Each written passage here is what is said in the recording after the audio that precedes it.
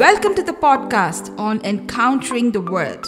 It's your moment to hear the Word of God and receive healing and transformation. Get ready to soar high as you encounter the Lord through His Word.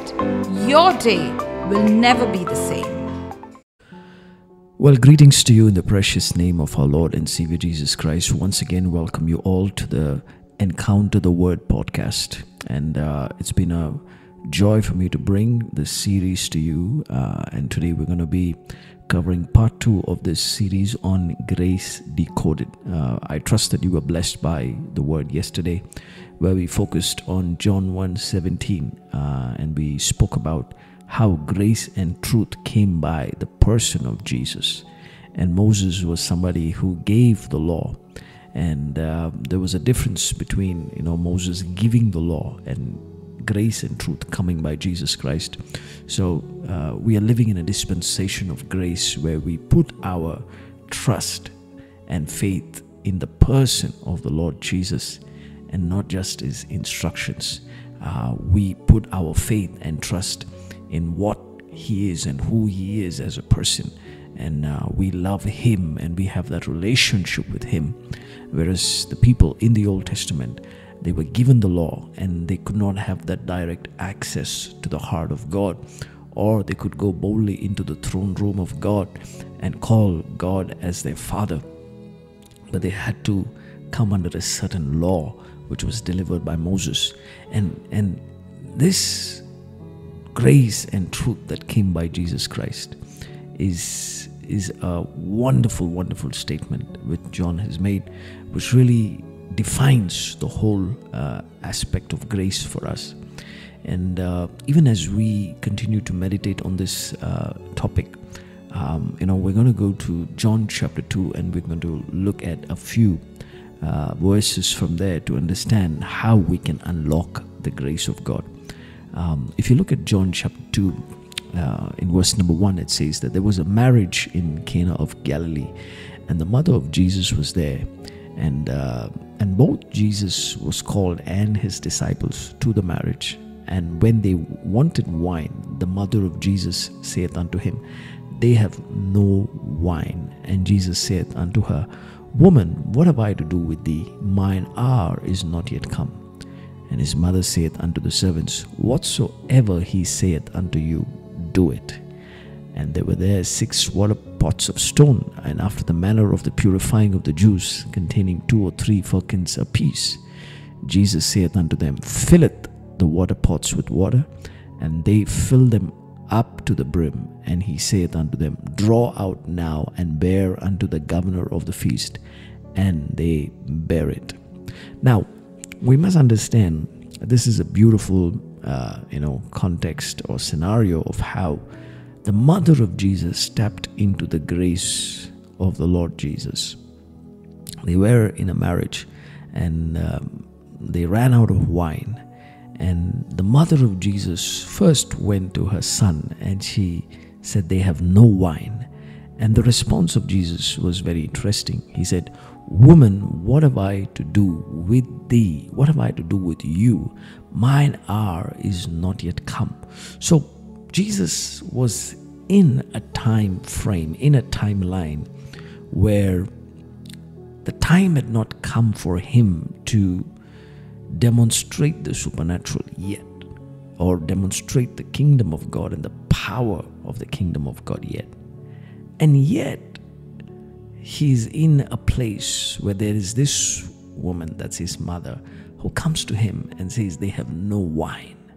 Because there was an element of faith and trust that the mother had in the person of Jesus, in Jesus as a Son of God, and not as her own son.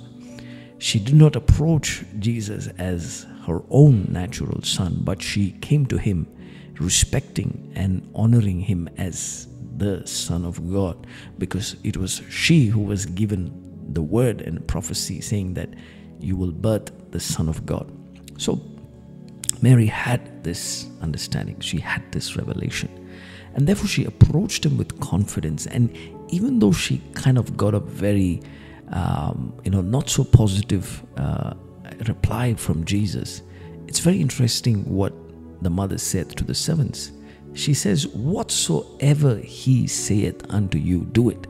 Now, she was moving in faith, and she continued to move in faith, even though she did not get a very favorable answer from her son.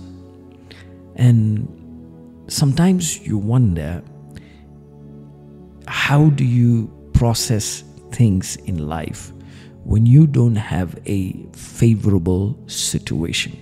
You're seeking God, but then you don't have a favorable answer. You don't have a favorable situation. You're not in a place of favor.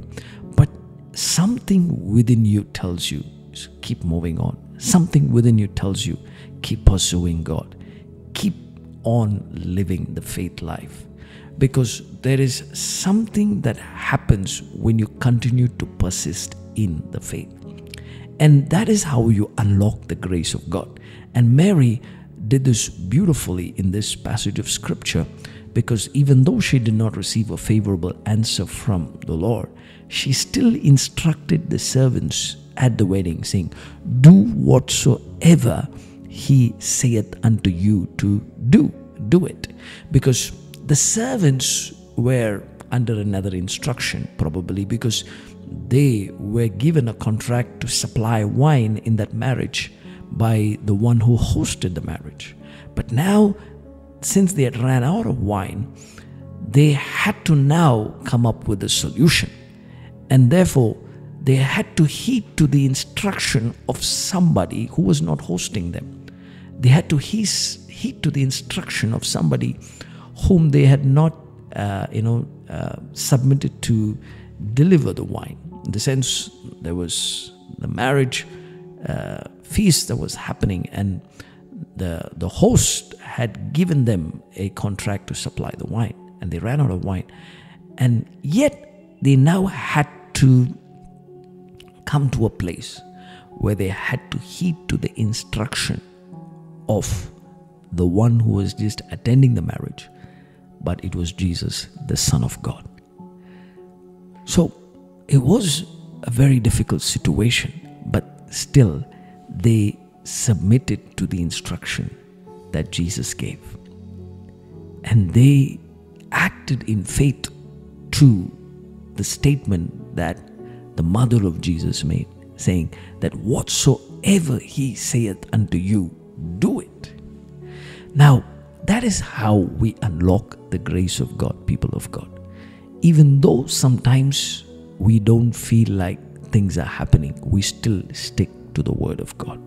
We still believe in the Word of God.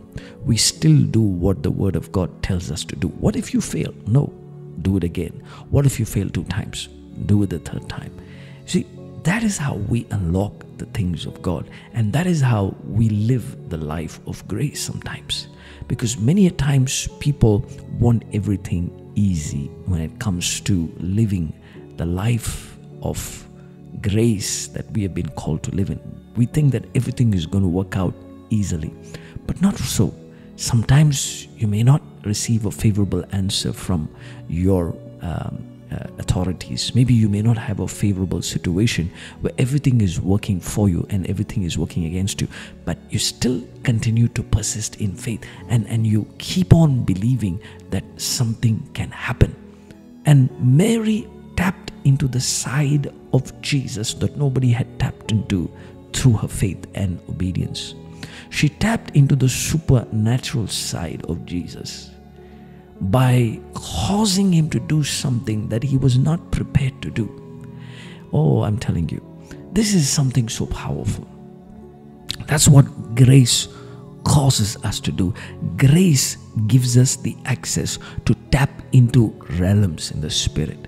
Grace gives us the access to tap into the supernatural, to tap into divine health, to tap into divine life, divine healing, to tap into the prosperity, the abundance that we were never qualified to firstly tap into. And that's what Mary tapped into. She's tapped into the supernatural side of Jesus. If she had seen Jesus as a natural son, she would have never approached him for this situation. She would have tried to logically, do some things. But she knew there was a supernatural power in the house. There was a supernatural power available for the problem that this wedding was going through, where they lacked wine. And Jesus was moved by that kind of faith, and he said to the servants, fill the water pots with water, and they filled them. And they were able to obey the voice of the Lord. They were not given the outcome, but they were just given the process. Yeah. Sometimes God may give you the process and not give you the outcome.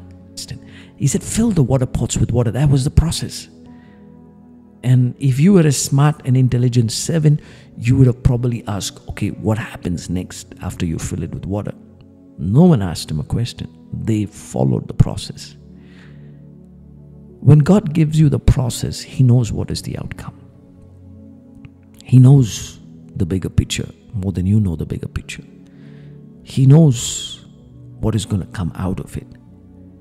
Even though it looks like a small seed today in your spirit, the Lord has already seen how big a tree it is going to be in the future. Even though it looks like a small dream today, God already knows how big this dream is going to be one day. So you see, He may be giving you the process today, but are you willing to submit to the process so that you can see the outcome and the result? Amen.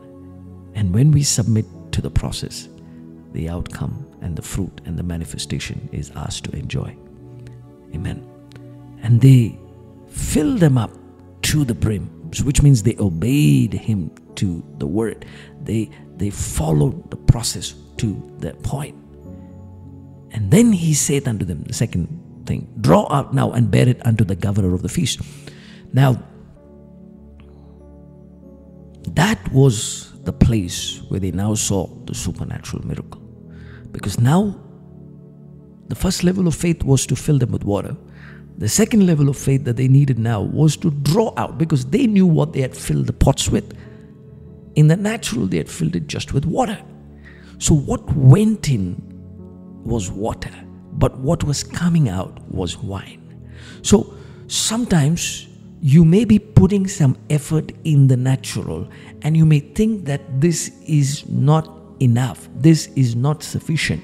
But what you don't realize is what you are sowing in the natural, what you are processing in the natural, what you're working for in the natural is soon going to turn supernatural. The water is going to turn into wine if you have the faith to believe and continue to still believe. Amen. Continue to still persist, because you're going to draw out soon from that. And when you draw out, you will see that there is reward for your faith. There is reward for the process that you have followed. When they drew out, they poured it and gave it to the governor. And then they saw it was wine. It was not water. So when He's telling you to fill them with water, He has already seen the wine. And sometimes you may not see the wine and you're only seeing the water. I want you to be encouraged, people of God. It is time that you begin to tap into the grace of God, because the grace of God will help you to see the things that you need to see this season. The grace of God will bring the reward. The grace of God will help you tap into the supernatural realms. The grace of God will cause you to tap into the greater things that God has for you. So have faith. Continue to persist. Continue to grow. Because what you're going to draw out is going to be the best wine preserved for the wedding. When the ruler of the feast had tasted the water that was made wine, and knew not whence it was, he said unto him, actually the governor of the feast called the bridegroom, and he said unto them, every man at the beginning doth serve good wine, and men have well drunk. Then that which is worse is kept for the end. but you have kept the good wine, the best wine until now. Wow. So sometimes it's good to wait, because God preserves the best for the end. In the end, you will have the laugh alongside God. Amen. Because the best is coming out of you, even though it seems like the process is difficult, even though it seems like the roadmap is difficult, even though it seems like everything seems cloudy, everything seems hazy around you. Follow the process. Keep filling the water. Keep filling yourself with the Word of God. Keep filling yourself in the Spirit, because soon the best that is in you is about to be poured out for this generation to taste and declare that God is amazing, God is powerful, God is glorious. Hallelujah. So I pray that you will encounter the Word of God this day, people of God, in a powerful way. May the grace of God locate your home. May the grace of God locate your business. May the grace of God locate your ministry. May the grace of God locate your marriage. May the grace of God locate your finances. May the grace of God locate your health. May the grace of God locate every part of your life. And you will know that God is good to you, because He is going to bring the best out of you because of the grace that He has put upon your life. Trust in the grace that is upon your life. Trust in the grace that is upon your life. Trust in the grace that is upon your life. God is good. Goodbye. We will meet again tomorrow for another powerful word. Share this podcast with somebody if you've been blessed by this word. May the Lord use this word to encounter somebody. Much love. God bless.